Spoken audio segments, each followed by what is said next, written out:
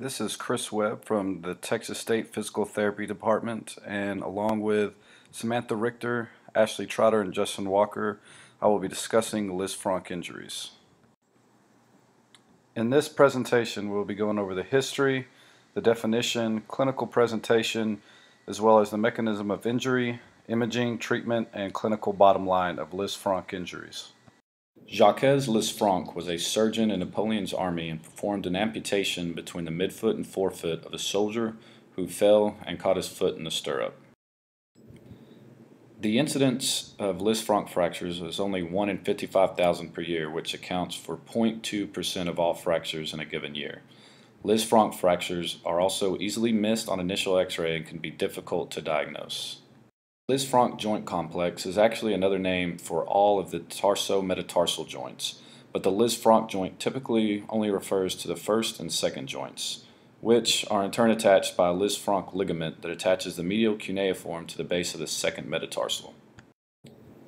Injury to the Lisfranc ligament can result in functional instability and losses in the height of the longitudinal and transverse arches of the foot. A Lisfranc injury includes sprain, dislocation, and also even a fracture of the Lisfranc joint. And this is important as the first and second metatarsal and medial cuneiform provide stability and weight transfer during gait. As PTs, we need to be aware of the signs and symptoms that may present in the clinic as an undiagnosed Lisfranc fracture.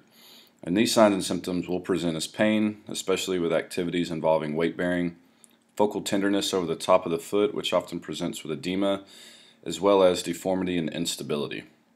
Lisfranc fractures also commonly present as plantar ecchymosis, and we can see a picture of what that would look like here. Right.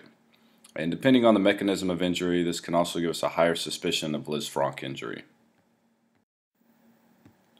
One thing we need to remain cautious about is the anatomy over the dorsum of the foot. With a Lisfranc fracture, the injury is typically with the second metatarsal, the dorsalis pedis artery, and the deep fibular nerve over the dorsum of this structure.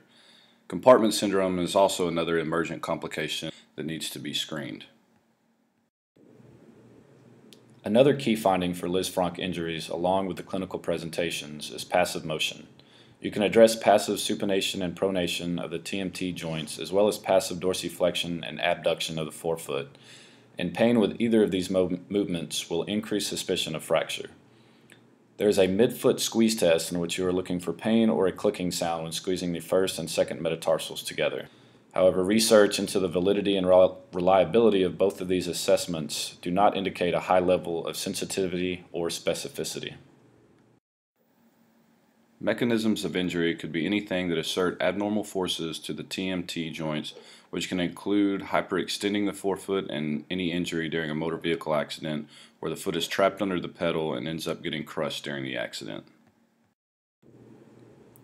The mechanism of injury can be either direct or indirect. Direct injuries are when force is applied directly to the dorsum of the Lisfranc joint complex. Indirect injuries are more common and result in subluxation of the second metatarsal base on the intermediate cuneiform.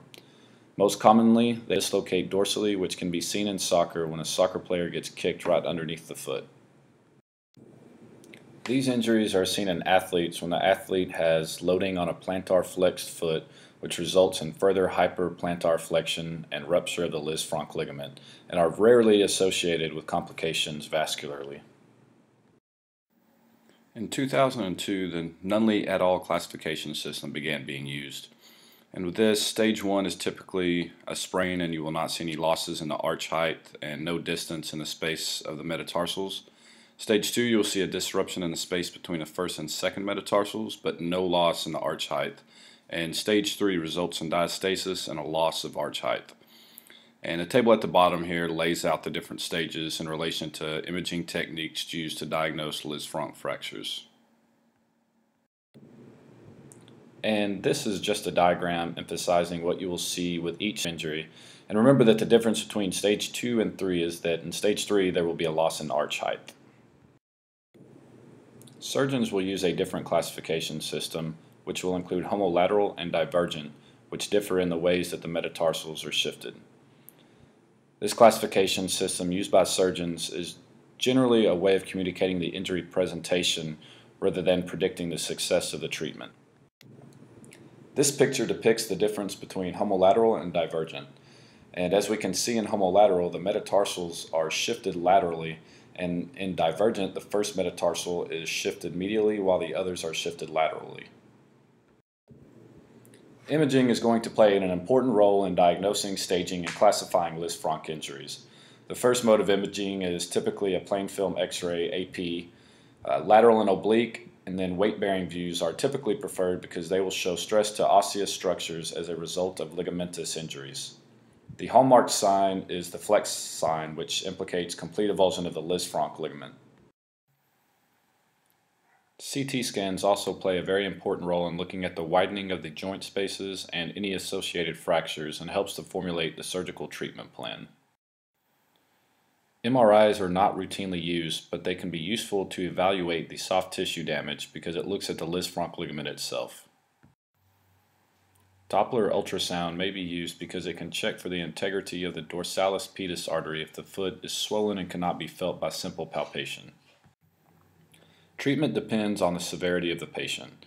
RICE is the first line of defense since edema is very common with these injuries. The goal of all treatment is painless plantigrade stability of the foot functionally, regardless of severity. Stage 1 and Stage 2 typically have excellent outcomes with their prospective interventions. However, Stage 3 outcomes are not as well reported and will be patient-specific due to the severity of the injury.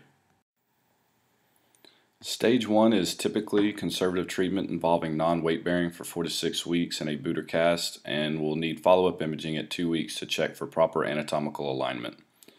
Post-casting and an orthotic may be used for support of the longitudinal arch, and physical therapy typically involves 3 to 6 weeks of balance and gait training with a gradual return to activity, and typical recovery time being 3 to 4 months.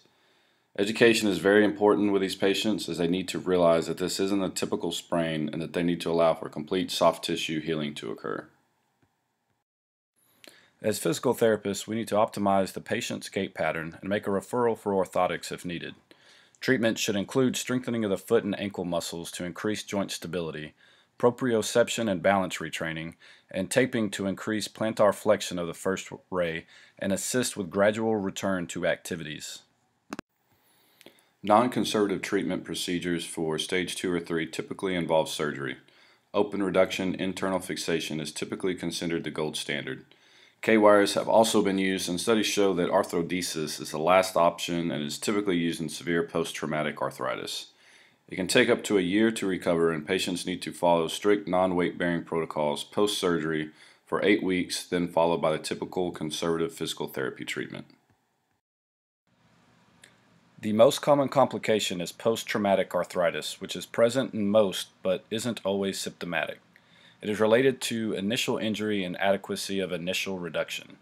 If post-traumatic arthritis becomes debilitating, surgery can be completed to reduce symptoms. Other complications include compartment syndrome, infection, complex regional pain syndrome, neurovascular injury, and hardware failure. Rehabilitation can take up to 1 full year. If the patient is an athlete with a Stage 3 and plays a high-impact sport, it could affect their long-term career, and early detection is key for decreasing long-term complications. Initial anatomical reduction predicts outcomes and decreases the rate of post-traumatic arthritis and need for further surgery later. Clinicians should maintain a high clinical suspicion for this injury, as they are difficult to diagnose. Early and accurate diagnosis is essential to increase chances of returning to prior level of activity and decreasing complications. Patient education is key. Discussions regarding the length of recovery, magnitude of injury, and potential complications is essential. Thank you for listening to our presentation on Lisfranc injuries, and here are our references.